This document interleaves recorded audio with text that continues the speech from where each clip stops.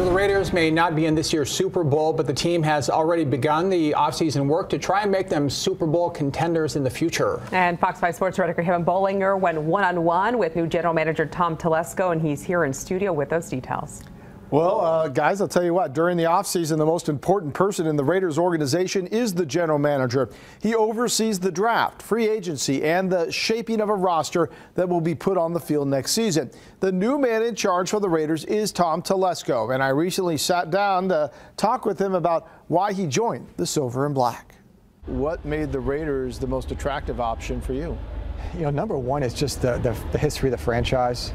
You know, I grew up a fan of all sports, but obviously a big football fan. And I was telling someone earlier, like, if you wrote a book or made a movie about professional football, like the first paragraph and probably the first scene, the Raiders will be in there, and maybe in the first sentence, to just tell the story of professional football. So to be a part of that, to be part of that legacy, I think it's a global fan base. You know, it's a rabid local fan base, but it's a global fan base.